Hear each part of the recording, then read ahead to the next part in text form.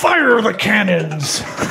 No. Oh, wait, he didn't have... Holy guacamole! Yeah. I didn't even think of it. I feel like I nailed that, Gene. Fire the cannon. Fire the cannons.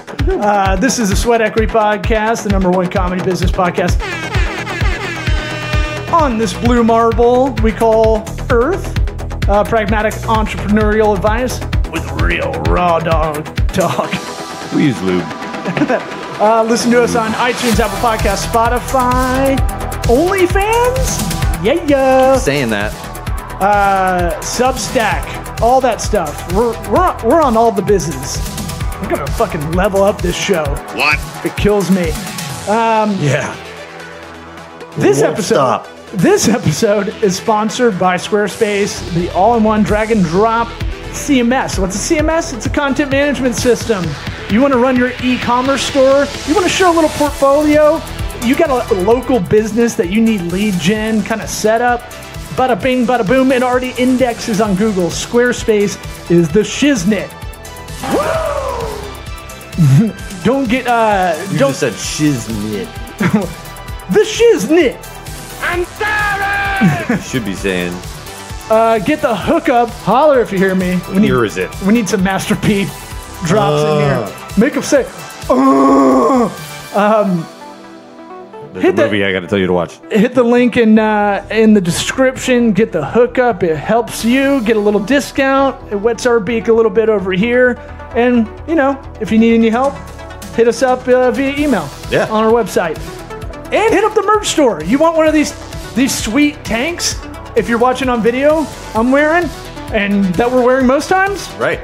Go over to sweatequitypod.com and hit the merch store for some swank tanks. Let's get it going. Hotty toddy. What about my sweat equity? Sweat equity. Sweat equity. My sweat equity. My sweat equity.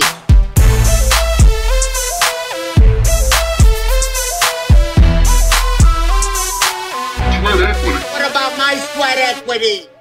Yeah, I mean, we could hear you before. Yeah, I was. What happened was I had my headset on. I'm at Hyde Park.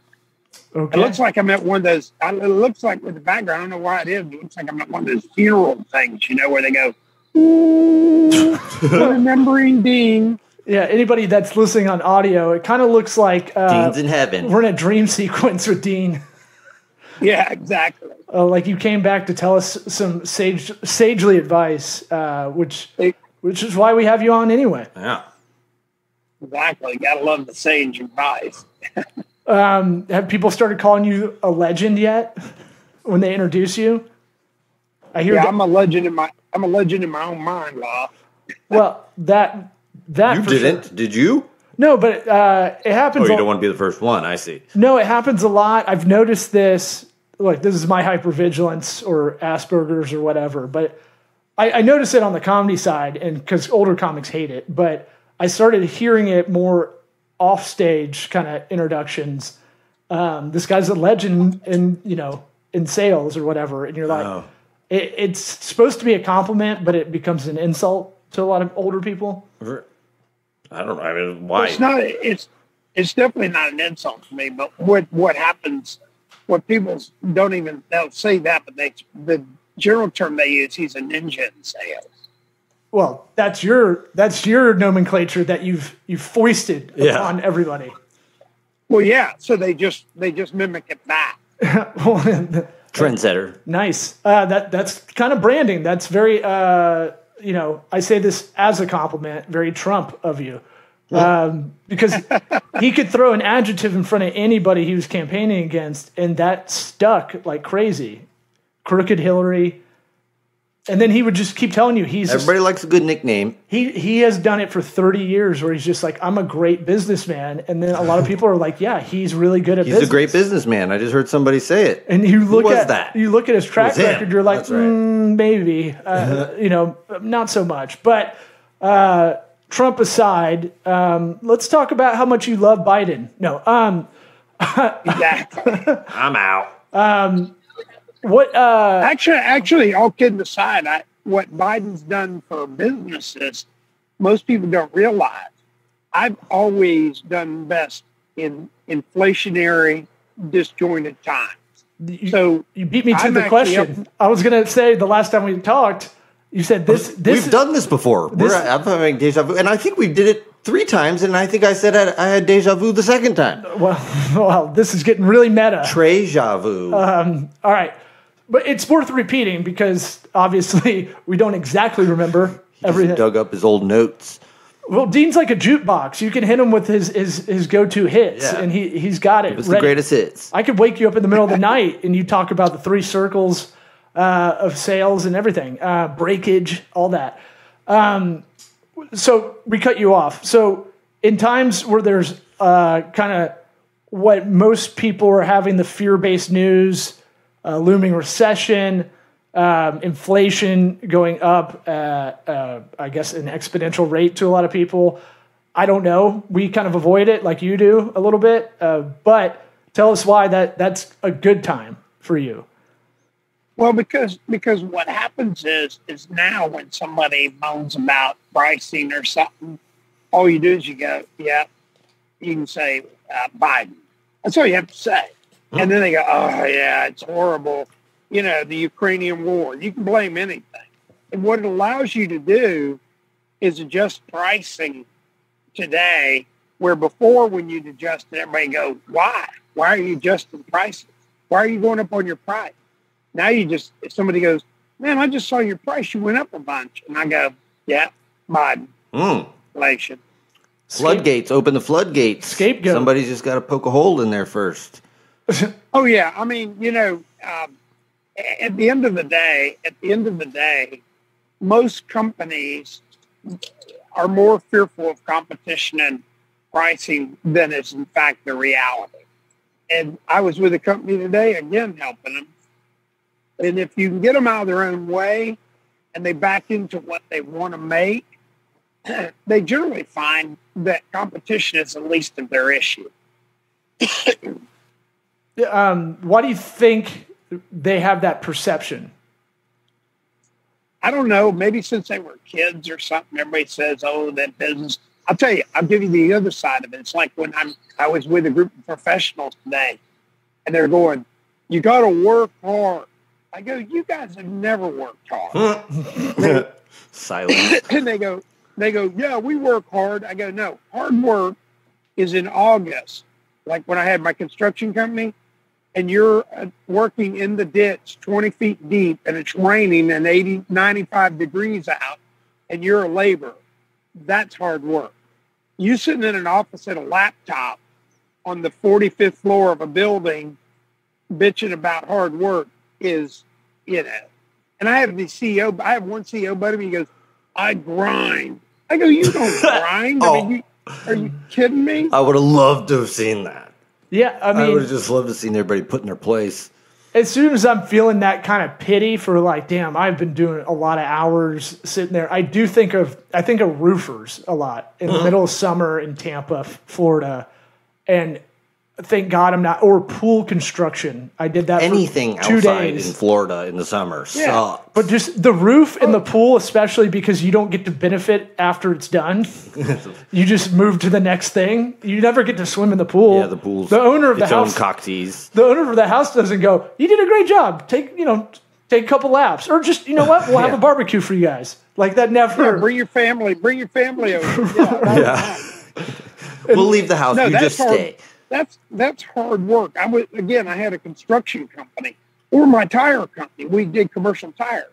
When a guy's sitting on the side of interstate on a summer afternoon changing the tires on a 18-wheeler because they hit a pipe or something and blew a tire out, and it's 99 degrees, he's got a truck jacked up, the sun's beating down on him, he's in a uniform, that's hard work. With cars flying by at 900 miles an hour, not paying attention. And I do find the guys that are more blue collar based in their professional career happier than the white collar people I know. That's just kind of a weird broad stroke kind of opinion, but I think there is something to working with your hands all day that I don't know. Just being in a shitty environment and doing something you don't want to do, and it smells bad, and it's your own version of hell. Everybody should go through that at one point. Oh yeah, to know if you're. You know, Go ahead. I had a pretty large construction company, and I can tell you that the laborers, my guys are going, yeah, they're laborers, and I go, they've been doing it 20 years. They're professionals, and when I engaged them and started empowering them, these guys that were just a hair over minimum wage, they loved to win, and they would be highly productive. It was just insanely good. I think I told you that time when we gamified when I was in high school, and I gamified those prisoners, and production in that plant went up 20%.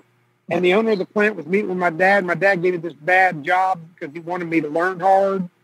And, you know, and then when I took the job and I gamified it with these prisoners that were coming in, they had nothing to work for, but gamifying it, production went up 20% because we had fun. We didn't get any more money. The management didn't accolade it. We didn't care. We gamified amongst each other who could tie their steel the fastest and pour their beds the fastest and be done first. And we bet $250,000. So it wasn't big money. You did that in high school? Yeah, my dad wanted to bust my ass when I was in high school. So he got me a job working at a pre-stress yard making those big beams for bridges because his friend owned it. And he wanted me to think like how hard it was. The first day I was there, a bus pulled out. And guess where the bus was from? Yeah, county jail probably. Yeah. And so half the workers there were from jail. And so they were, you know, I'm a 17-year-old or whatever. They're just trying to, you know, treat me, and I was the grunt. And so I watched them pitching pennies. And they would scream and holler and yell at each other like, I just kicked your ass, pitching pennies towards the wall. So I finally, after a week or so, I went to my crew. I said, hey, guys, you want to have some fun? And they said, yeah. I said, let's bet the other 3 crews that we can tie our steel, pour our concrete, and get our bed approved first. $250,000. You guys in? They go, fuck yeah. And so we end up doing it, okay? And so about a month and a half later, we're every day, everybody's competing. We're all screaming and hollering, tying our steel. A month and a half later, I'm at the house, and Mr. Young, the owner of the company, who's my dad's best friend, who got me this glorious, stupid-ass job, you know, is sitting there with my dad in the backyard, and he goes, Don, I don't know what's going on at my plant right now, but my production's up over 25%. Mm-hmm. High school was different for Dean than us. But what happened was, and what I learned that day as a young man, when you learn to gamify your business and make it fun, people are going to work for a living. They actually know about what they're worth, you know. But if they're having fun, they're going to outproduce anybody, mainly because they're having fun. And these guys had fun. We gamified. Makes sense. You also people don't have that competitiveness in their job. Well, you also treated them like a human. I'm guessing weird in this scenario. Well, but I was a laborer then. This is when I deal with my companies. When I deal with my companies where I was CEO, yeah. But I was a freaking grunt labor, 17-year-old high school kid, you know, with hair down almost as long as yours, Law, today. So cute. And I was just, yeah, exactly. and these guys were prisoners. They had no motivation. They got the same pay. When they got on that bus, they didn't get to go out bar hopping or anything. They went back to jail. Oh, and when I figured out gamifying, when they loved to win, and it wasn't about the money, we just had fun. And our production went up 25%, not on behalf of the company, but on behalf of us for our own fun. You know, we're kind of dancing around. I've been kind of thinking a lot about incentives and penalties, right? And that's kind of the biggest motivator with everything, right? How do you do that? How do you get a corporate culture to do that? How do you gamify that? You know, like the corporate culture, like we're a family, and it's like, what kind of family? It can't be that hard. What do they got to do? What is your KPI? All right, whoever has the highest one, boom. Well, in sales, it's very obvious, right? It's like, you know, here are the tools, go out and do it, right? Because it's very incentive-based, just by nature of the job, typically. Well, I'll use my construction company because that's a glaring example of having almost 400 people that are mostly laborers and operators. You know, they're what I call the work in America. Uh-huh. And what I would do is 2 or 3 times a month, I would just show up and work on a crew as a laborer. In fact, the funniest thing was, and then when I would show up, my best story was I was on a pipe crew, and we're 20 feet deep in a ditch north of I-4 on 22nd Street laying sanitary sewer. And I'm down there for the whole day, and it's hot, it's summer. And it was funny because my guys I'm down there, I go, you know what's funny? And they all know me. It's not like undercover boss. And I'm a laborer, I'm helping them. And I go, you know what's funny? That city of Tampa guy that doesn't even know I'm CEO of the company. And one of my guys looks at me and goes, what are you talking about? And I go, he doesn't know I'm the CEO. He goes, yeah, he do. And I said, what makes you think he knows I'm the CEO? It's because there's nobody in a pipe ditch with alligator boots and a gold Rolex that ain't somebody besides the labor. And they all started laughing. Well, what happened is this particular instance, as I built trust, I said, what would you guys do to help your job make it easier, better, and faster, gamify? And they said, we need a hydraulic pipe puller. I go, what does one of those do?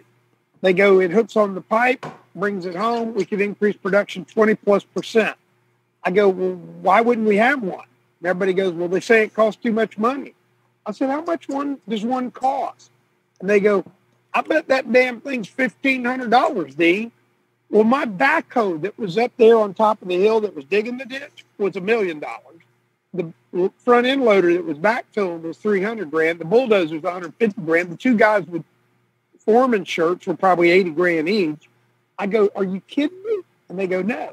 So I come down in the ditch. I get the backhoe to come down. It picks me up, brings me up the top of the ditch, and it's now 2 or 3 in the afternoon. I went to my foreman. I go, those guys are telling me a hydraulic pipe puller would increase production. And these guys looked at me and they go, you know, I never thought about it. Probably would.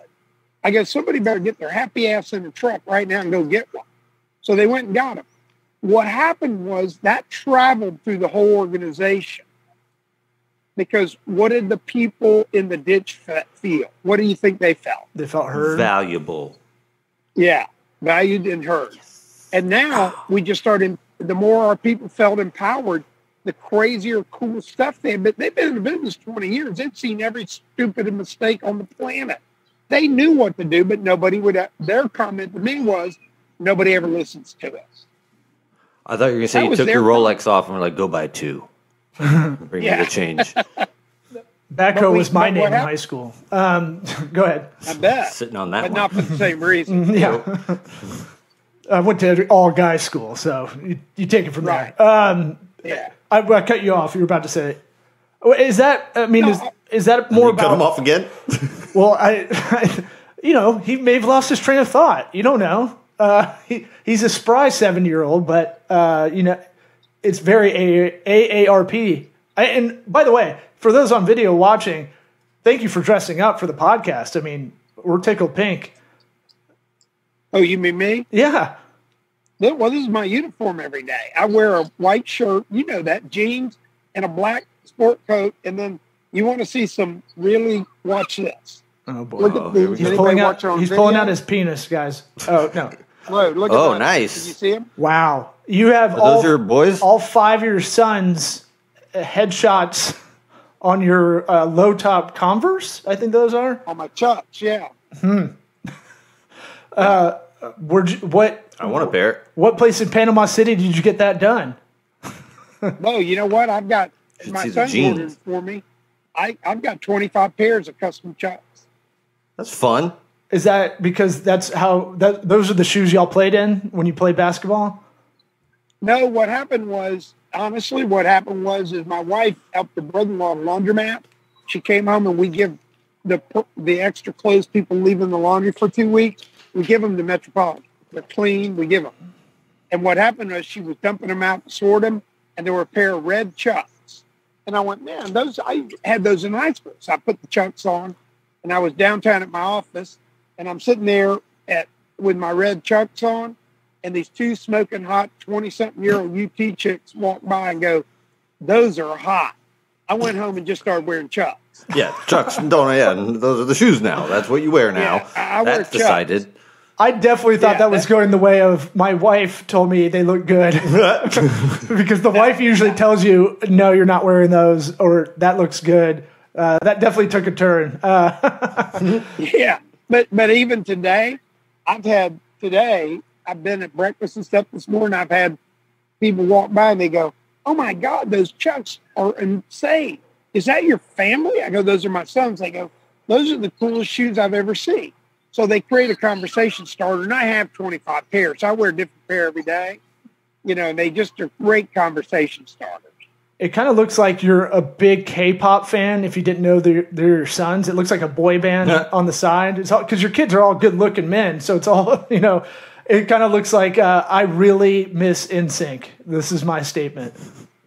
But I guarantee you, when we all five go out, or the six of us go out somewhere, it's pretty crazy. Really? Please elaborate. Well, I mean, on previous episodes, if anybody wants to go back, you did tell us how to pull women into you, picking them up at a bar by kind of not paying attention to them, buying a drink, and just kind of moving your body language. Cool guy. Yeah. The walk by. The walk by, that's what it's called, yeah. Which I think is a good metaphor for kind of branding and marketing for a lot of companies. Nice. Well, you want to bring people into your business. What are you about and stuff? But the power of no kind of thing, if you kind of go, no, I don't want your business. For whatever reason, it will attract people. I find that out. I did have a text from you. We haven't had our breakfast in a while at Tahitian Inn, where all the ballers in Tampa Bay hang out. Right. But the last thing I was talking to you about, I was texting with you, is you said you were trying to stamp out the worst disease in the U.S. right now, and it's impacting Self-talk. Right. Was that what it was? Well, I said monkeypox because I nailed that segment. Bro, you don't even study for these podcasts, do you? Like I do. And so what I'm interested what was bringing that on. Are you experiencing a lot more self-talk out of people lately? Well, I've experienced it pretty much all my career. But it seems like right now there's a lot of noise, and it's like the economy and all this other stuff. If we take care of what's within our own purview, generally most of this outside stuff doesn't affect you, especially in the United States. I mean, we'll let all the social media platforms and everything. I think I told you the story about my son talking about the cigarettes of this generation, and that it's the average person's on social media 2.5 hours a day. I think it was somewhere around, I think it's 40 work weeks a year when you do the math on it. It's like stupid numbers. And so self-talk, I've run into people all the time, and they convince themselves of stuff that's just not true. And I'll ask them, I'll go, what made you think that? Like the competition. I go, oh, it's competitive. I go, what makes you think that? Oh, I just know. No, what makes you think that? And I've gone and secret shopped their competitors. I did that to a company one time. They told me their prices were way, had to be competitive. I went and secret shopped all their competitors. They were 15 to 20% cheaper than their competitors. And they didn't even know it. Right. You can create these kind of anxiety goblins that, because you never took the kind of analytical step to go, well, what is my competition? Instead of just going, I know this goblin is in the closet, it's under the bed, it comes out at night. You can kind of create these weird obstacles if you can't. This is good self-talk, maybe I'll say. Like sometimes I'll just say out loud by myself, like, is that really a thing? I haven't even looked at it. I should go look at it. That kind of thing. Is that what you're kind of experiencing? We used to call it the fear of the unknown on this show a lot.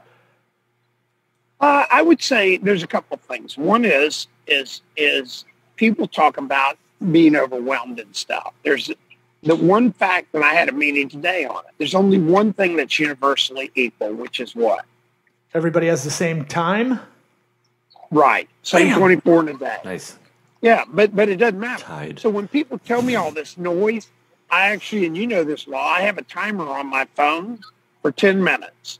If you do 10 minutes a day at 60 hours a year, 10 minutes a day, I've written 2 books. I can't even tell you all the stuff. I've got licenses and all kinds of different things, and I do it at 10 minutes a day. When the timer rings that it's 10 minutes is up, I quit working on it.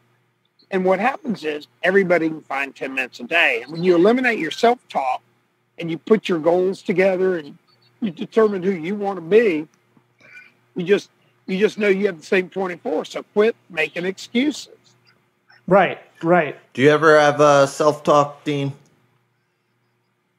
I mean, I at my age now, my biggest self-talk is, what can I do? I try to help somebody every day for no pay. That's on my mission. So my self-talk, I'm sure I do, but I don't really have it that I know of because I'm always self-talking what my possibilities are. So when I get up in the morning, I know all the Circle K ladies in the 2 counties because I get my How do you not Humble have brag. diabetes? You get a big gulp or whatever Circle K is every day. every morning. Yeah, 2 a day. Yeah. And so what happens is, I do all this stuff and it's fun. My passion now is helping people be the best versions of themselves. And whether I used to do that as employees in my company, and I would say that most of the people that I ever worked with today, the younger people, are mega successful business owners that have hypergrown their own companies, having worked with me, and still reach out to me and all the time in text and tell me, man, we just hit 100 million or whatever. Thank you. I still follow the principles. So Yeah, that's my satisfaction. So it's more like negative self-talk. We should differentiate. You just need the positive self-talk. Well, yeah, most people's, or the biggest thing is misconception self-talk. Maybe not even negative. It's like the old guy saying it's competitive. And then when I do the math, the 3 circles, which you guys remember, and I go, well, you lose this much sales you don't even know about. So how can you tell me it's competitive when 90% of the sales you're not getting, nobody even knows you exist? Shut up. Mm. Right. You don't even know the market share or the TAM or, any of that. Yeah. And basic competition research would, a Google search, maybe. Right. You can look up stuff online, almost anything. You can look up pricing. And you would think that this would be very fundamental, but I can't even tell you how many marketing companies I work with where the owners of the companies will say, the marketing company will say, what's your budget? And they'll go, well, I could spend 10 grand. The marketing company will go, okay, we'll market for 10 grand. Then they don't have the measurements for leads or whatever. So when I go in and start dissecting, I ask the marketing company, what's their cost of customer acquisition? And they go, well, I don't know. What's their cost per lead? I don't know. What's their traffic cost? I don't know. So then I sit down with the owner and I said, what's your cost per lead? I don't know. What's your cost to act? They don't know. When we dissect that, that's where when we had like Ideal Image, we spent $25,000 per month per location. Like in Tampa, we spent $150,000 a month. People would go, how can you spend that? Because I said, we know exactly what our lead cost is, our conversion cost, and what our customer acquisition cost is. And it wasn't even 10%.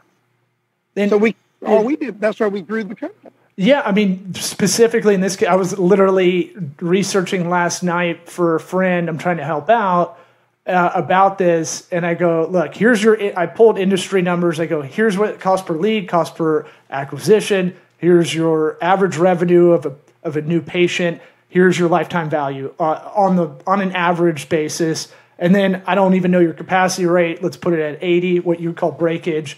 And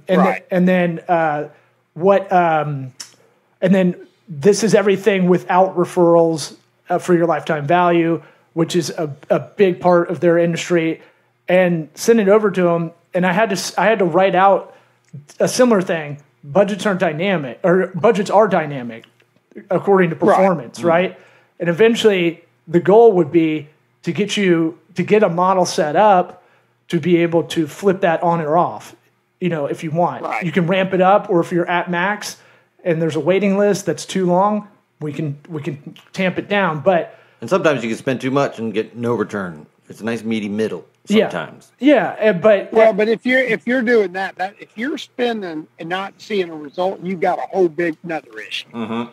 Yeah, and so maybe 10 years ago, I wouldn't feel confident to go, hey, let's start. I want to use you as a trial. I'm trying to make it use this as a case study eventually. But like, I'll go, I'll do the minimum with this rate. But here's what I want return. I want to have kind of a testimonial from you when I crush it for you on this. And by the way, I keep thinking about this. I've finally kind of just revived my old agency, and I keep thinking about you when I was talking to you a while back, and you're like, "Do you want a job?" And so, I was kind of splitting time. Like, should I go full time somewhere? Should I, I was kind of doing it half in, half out, and now it's kind of it's really come to fruition. I should listen to you earlier. That's kind of really what I was getting to. Everything you've kind of told me is like, and then it'll take me like a couple of speed bumps or hiccups, and I'll go, oh yeah, I should have just listened from the get go. Well, another thing, Rob, that a lot of companies don't do, and it's amazing to me, they do not take a demographer and figure out who their demographic really is. Mm-hmm. They do what I call they don't fly by the instrument, they fly by emotion. They say, my customer's this. Well, I would say 99.9% of the time when I go into companies, they have it wrong. And what's even doubly wrong is their marketing companies have it wrong. And so their marketing companies haven't insisted. It'd be like being a heart surgeon and somebody walks in and you go, okay, we're going to do open heart surgery. We haven't even taken my blood pressure. Doesn't matter. I'm a heart surgeon. Marketing companies are telling them, here's what you need to do, blah, blah, blah. They don't even ask, who is your customer? Let's spend some money and find out exactly what your customer looks like.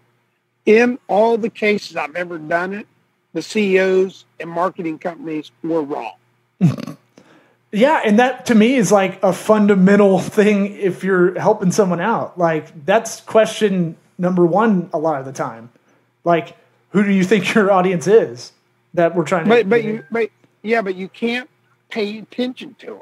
Right. No. I'll go... I actually you've kind of reiterated this in my kind of habits of doing any intro or discovery meeting. I want to ask them, then I want to go look up, and I want to, because it's a hypothesis in my head, right? What they're telling me. And then I want to go, all right, let me see the CRM data, or let me look at the macro part of it. What's the area, if you're a local business, let's say, like, I want to see the demographics of that area, whatever the range is. If you're a stylist, like within 10 miles or something like that. And then really look at it and go, again, and it brings up, hey, that's the opportunity you're really missing. And what you kind of reiterate a lot too is don't get hung up in tactics. Go macro to micro with all of this. Has to be the approach. So, l'chaim for that. I don't know how to end that rant. The end. Well, I know, but what I've found is I've found companies, like one of the companies I'm helping now, meeting after we hang up here. Mm-hmm. I'm going to a team building event we're doing tonight. But one of the funny things is when we started looking at it, that their marketing team is using Instagram. So I do the deep dive and download their CRM, all their customers and stuff. Their average customer is a 55-year-old, 60-year-old female. Mm-hmm. Mm-hmm. So hot on Instagram. Instagram. Yeah, Heyo. Nice. Count it. Yeah. Yeah, exactly.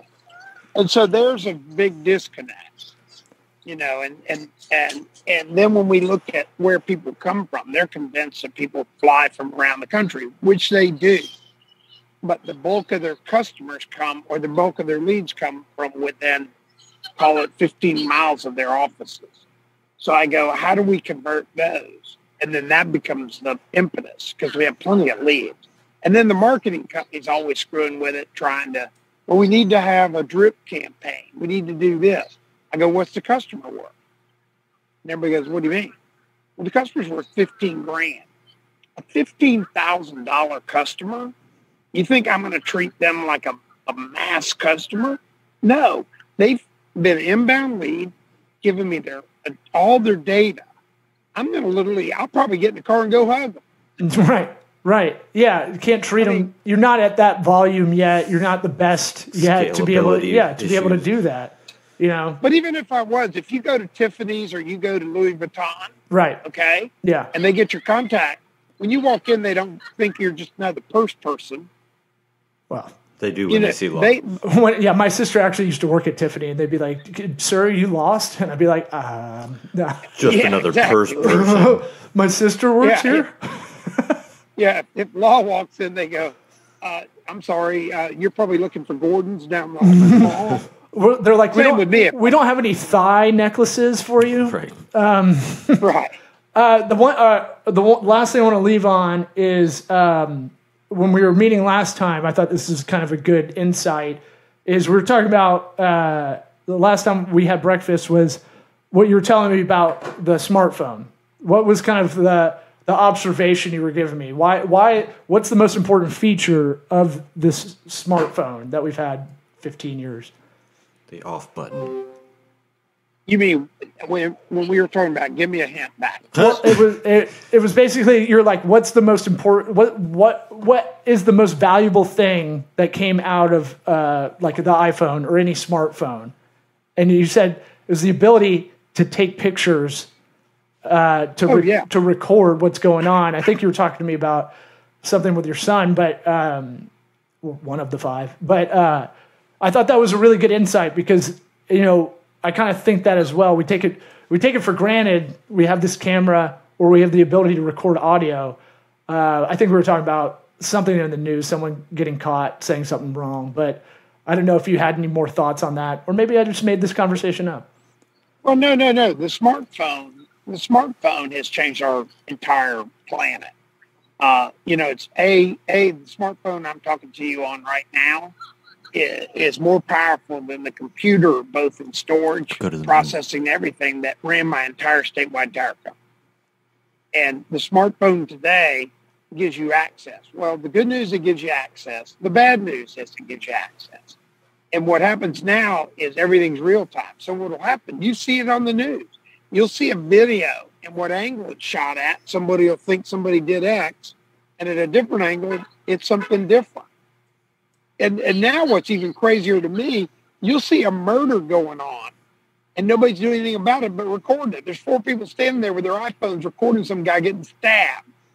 And everybody goes, oh, yeah, we got to record it. Now we know about it. Who the hell is helping the guy getting stabbed? Well, back in the day, we would jump on the guy that was stabbing the guy. Us too. And we'd all pull him off. For sure, Us too. Yeah, we're totally right there with you. On board. We're kind of old souls in that way. Definitely. Wouldn't even think about it. But you look today and you sit there and you go, oh, wait a minute. How could it be possible we have 3 video recordings of a random person getting mugged and stabbed on a subway? I mean, everybody's standing there with their phones recording it like, oh, man, if I get good content, I may be an influencer. Yeah, it is a funny thing that's your trigger when something is happening to record it and not actually be involved. I don't know if I'd get involved in a stabbing. Stabbing. Maybe the guy who got thrown. Did you see the video of the dude who got pushed into the subway track? No, but I can imagine. Yeah, and he's alive still, but it's one of those things where you're like, I could shoulder check the guy that was about to push him. Like I could get my John Lynch on with that, but a lot of people aren't. Their face is in their phone. They're not even looking around until they hear a scream. Usually. Yeah, and so just times are different now, and the good news is now with these times that are different, it's kind of like being in a race of slower people. You know the old story about the guy. He's sitting there and he's lacing up his tennis shoes when the tiger jumps out, and the other guy looks at him and goes, "You can't outrun a tiger." He goes, "Don't have to. You just have to outrun you." Mm-hmm. It's kind of that way now. Right now, there's never been as good or if there's such a word, but as great of an opportunity for people to be successful in whatever they want to do today because of technology all the factors allow somebody that wants to be so successful today where 30, 40 years ago you didn't have the same opportunity. So these are great times.